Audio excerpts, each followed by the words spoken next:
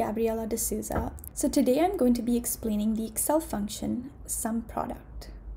I will start off by explaining what the formula does and then demonstrate with an example. So this is the SUMPRODUCT function, and it's an extremely versatile function that multiplies ranges or arrays together and then outputs values that are the sums of the products. So it's important to note, looking at this formula, that the function treats non-numeric items in ranges as zeros, and all the array arguments must be the same size. So if I'm multiplying array 1 with array 2 and summing them, they both have to be of the same size. And so I'm going to use this hotel acquisition template from Top Shelf Models to demonstrate an example of how we have actually used it. So we're going to go to the Comp Hotel tab and look at cell D69. This is the formula that we're looking at.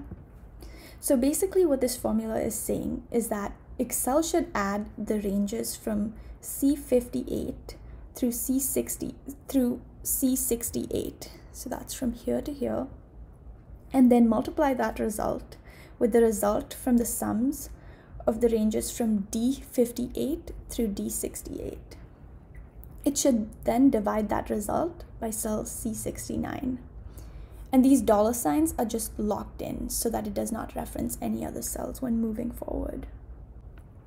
And so in this example, we have used this function in the hotel acquisition model to calculate the weighted average for the year opened of the primary competitive by taking the number of keys and the year the hotel was opened in. So this is the information that we're computing it from. And so this is just one example of how we have used the SUMPRODUCT function, a very simple example, but we can combine it with other Excel functions to make it more complicated and to compute more complicated information and data. And so this is an extremely versatile function. We usually use it when we have large amounts of data to compute and not a lot of time to add multiple formulas. We use it to check errors, calculate weighted averages, or information that is more harder to compute with a single formula.